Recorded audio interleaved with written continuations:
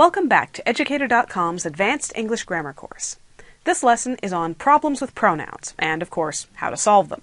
Let's get started.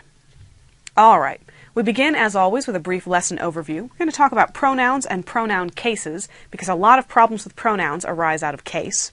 We're going to look at rules for pronouns, including subject and object pronouns, weak and strong clauses, reflexive pronouns, who and whom, when to use each one, and whoever and whomever, and who, that, and which one to use. And we will end, as always, with some practice. All right, pronouns and pronoun cases. A pronoun is a word that takes the place of a noun. That's what it is, that's what it does. Now, they come in three cases, three different forms. The subject case, also called the nominative case, the object case, also called the objective case, and the possessive case, which doesn't have another name because it doesn't need one. Some examples of subject pronouns are I, he, she, it, we, and they.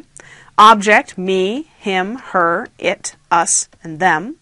Possessive, my and mine, his, her and hers, its, our and ours, and their and theirs.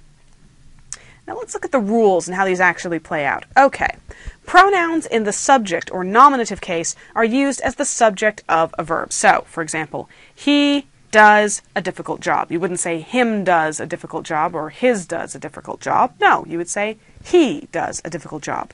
They will be here soon. You wouldn't use them, you wouldn't use their or theirs.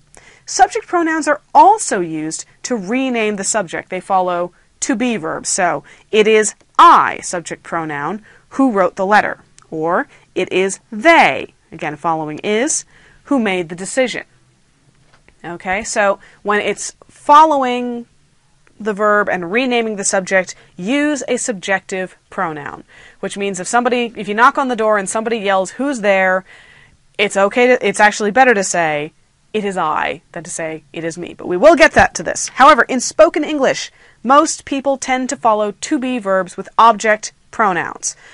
Most English teachers now tolerate this. We don't like it. We give you nasty looks, but we put up with it. Especially in dialogue, especially in talking. So if you're writing a note and holding it up to the peephole for someone to see, it is correct to write, "It is I." If you're just talking, fine. You can say, "It's me. That's him at the door now, and it's only me out here."